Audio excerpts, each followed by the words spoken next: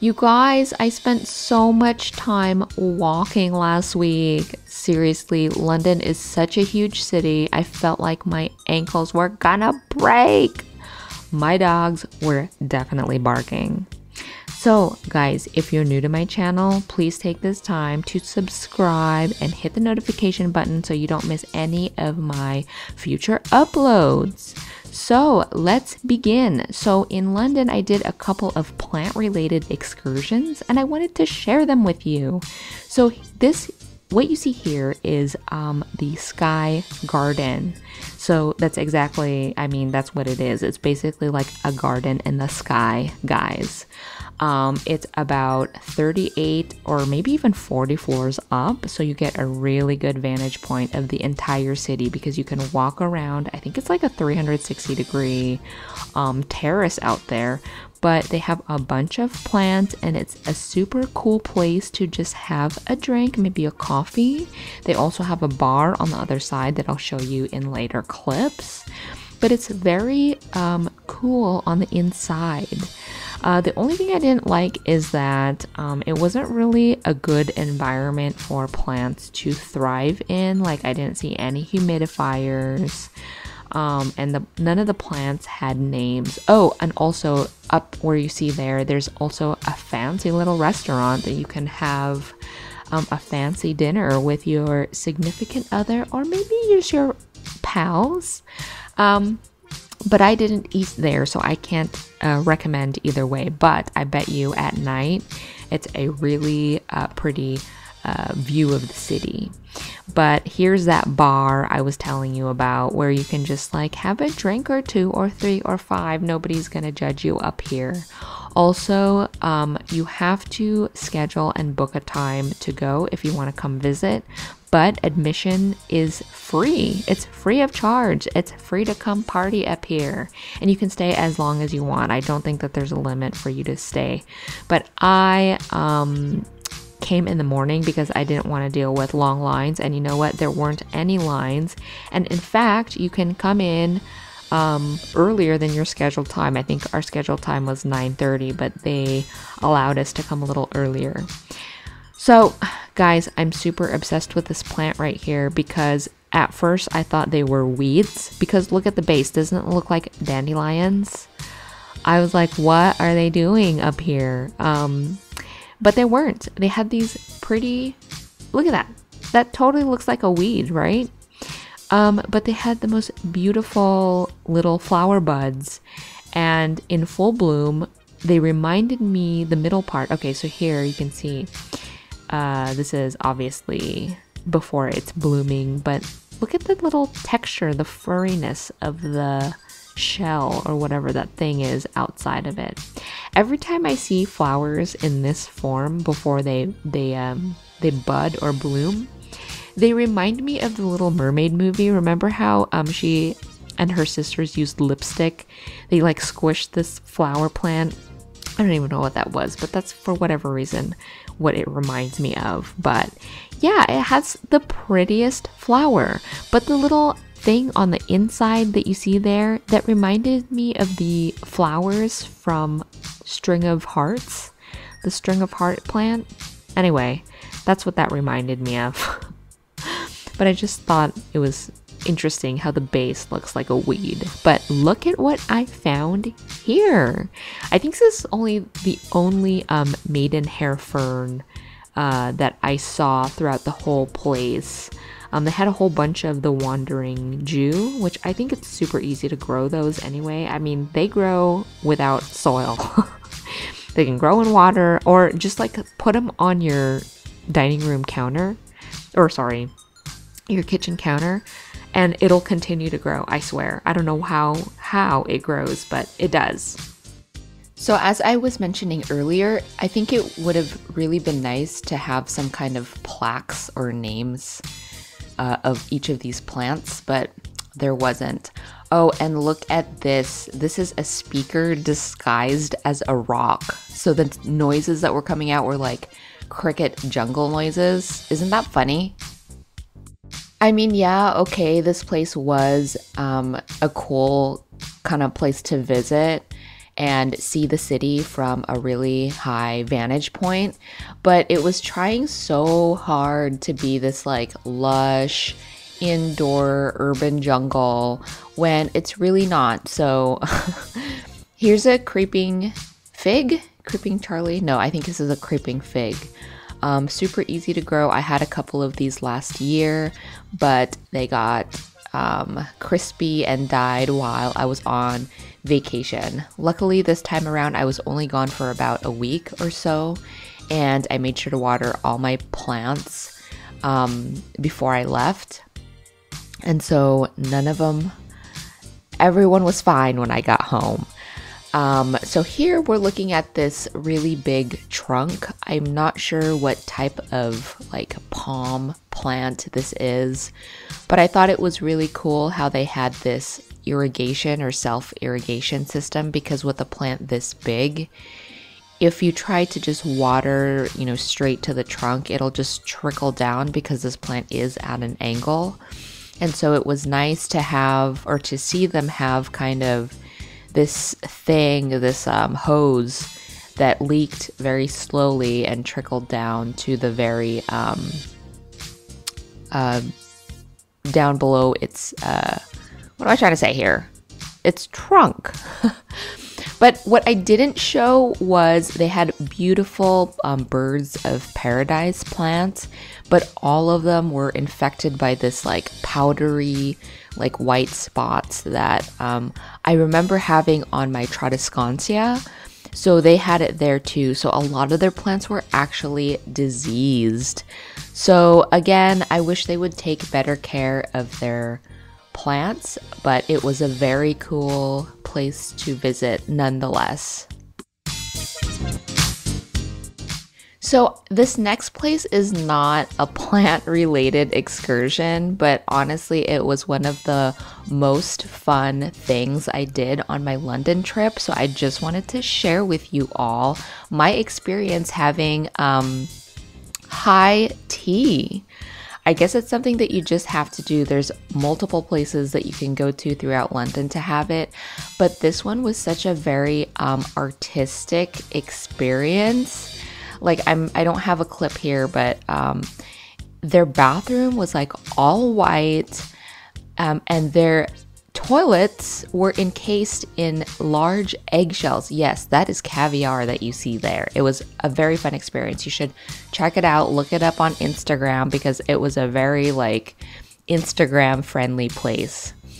Okay, so anywho, this is now Kew Gardens, Kew Botanical Gardens. I'm not sure if it's pronounced Q or Koo. I want to say Koo, but I've heard a few people say Q, so we'll just go with that.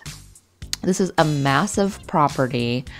Not really sure the history behind it, but it's got like 3 or 4, maybe even 5 observatories like I just showed you in that previous clip, and they are all full and lush with tropical plants. Now this is obviously a place that is dedicated to growing and making sure the environment helps these plants thrive. Unlike the Sky Garden place, and look, they have all their names. I tried to get a clip of the names of each plant that I show you. I didn't even show you guys.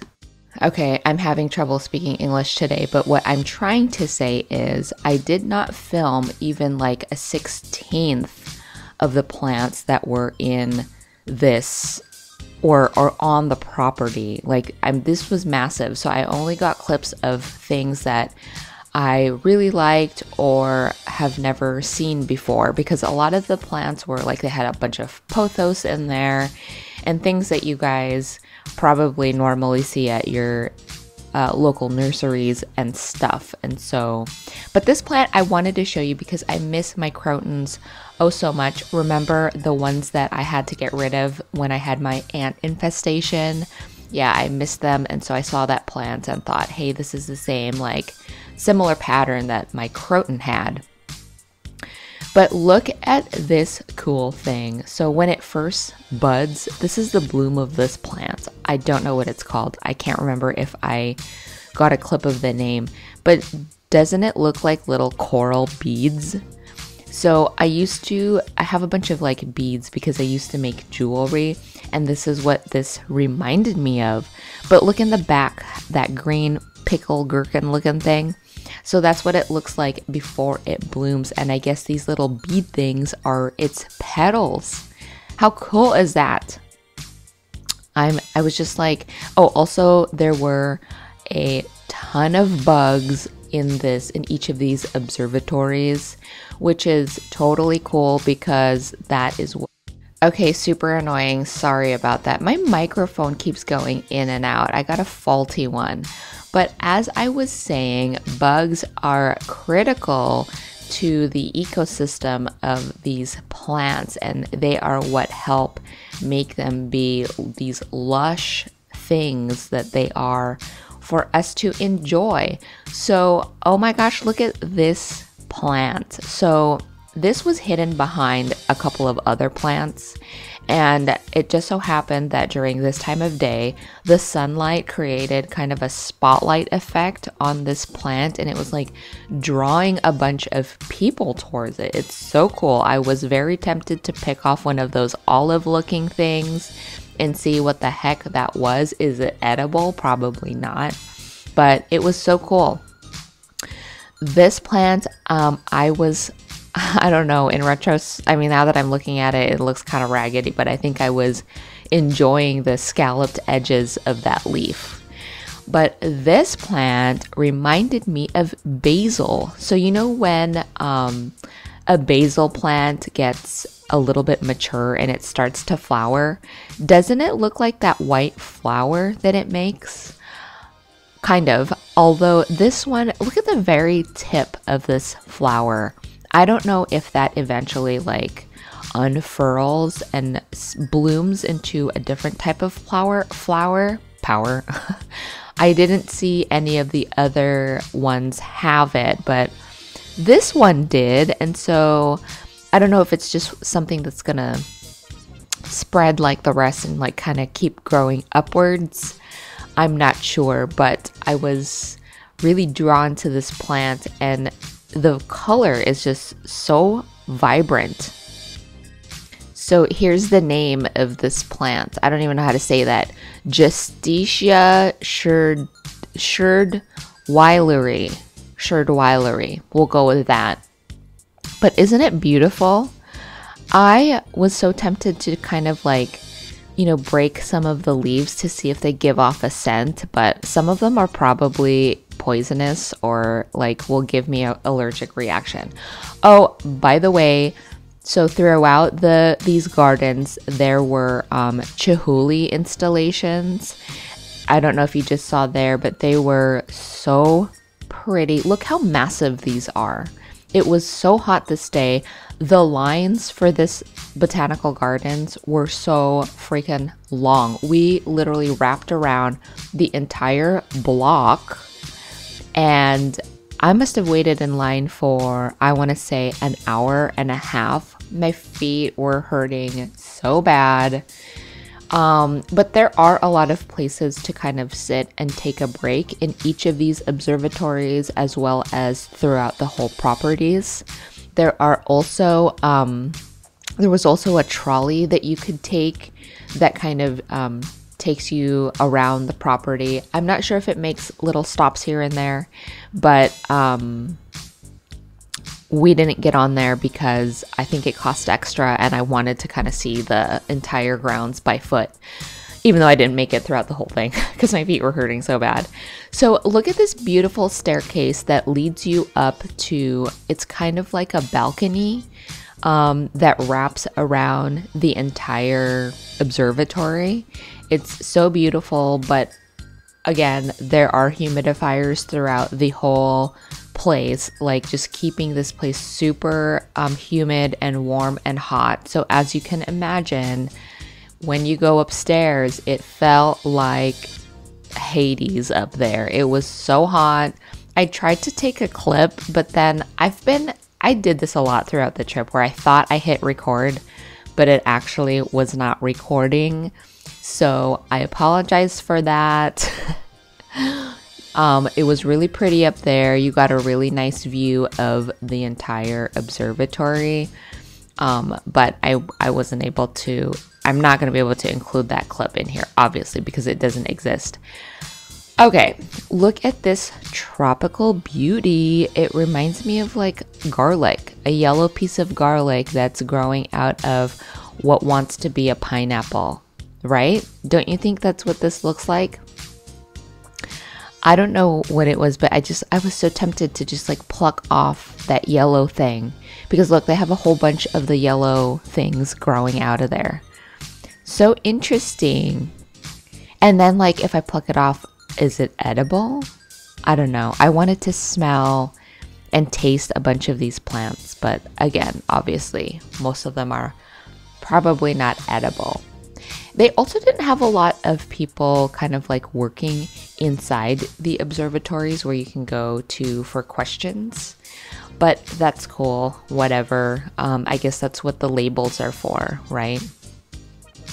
So this plant reminded me of like, it has like a very Christmas holiday vibe, does it not?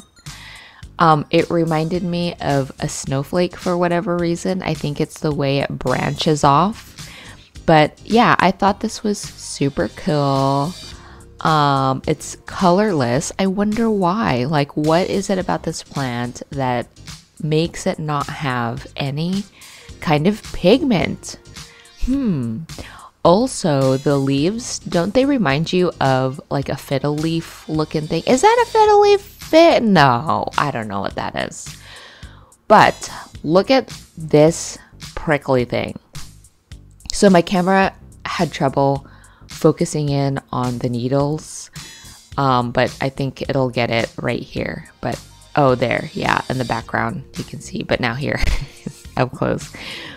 But these remind me of like bamboo.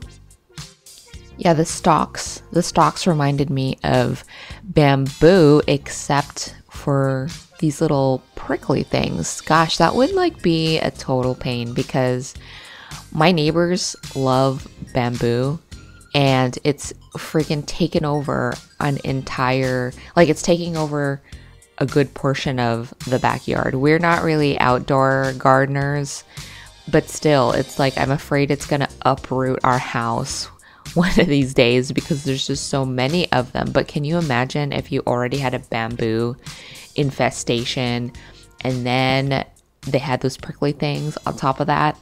That would suck. So here's another interesting looking beady plant thing. This just looked like fruit. Again, I'm sorry, I wanted to pluck it off. I wanted to eat it. But remember this guy? Oh, yes. So I didn't touch it. I tried to touch it on camera, but it just like wouldn't fold. But that's supposed to, when you touch it, I think it's like a touch me not plant.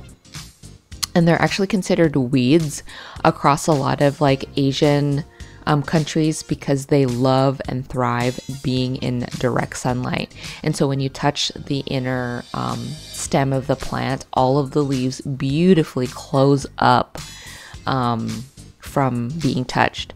But anywho, moving on, look at the roots. Crazy. These roots are crazy.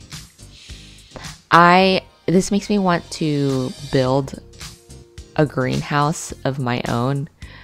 But again, I live in the PNWs, so we don't get a whole lot of sunshine. Although the week that I was in London, it was like 85 degrees in Seattle. Would you believe that? I guess I just take the rain wherever I go, because it was a little bit rainy the first couple of days that I got to London, but whatever. Look at this beautiful hibiscus flower. At least I think it's a hibiscus flower. Isn't that what these are called? So look at it majestically blowing in the wind.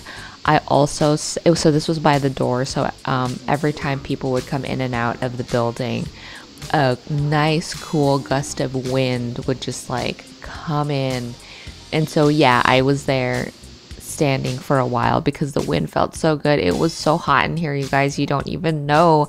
My eyebrows were literally sweating off. I think when I left the place, they were on my cheekbones.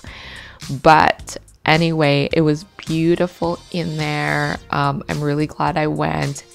I saw like vlogs of this from other people on YouTube, and I really wanted to go. So we at this time during this part of our trip, we were staying, I believe, on the west end part of the city, and it took maybe a 40-minute tube ride to get to this place. I think it's in Richmond. So yeah, really glad I went here. I hope you enjoyed these short clips of what I did during my trip.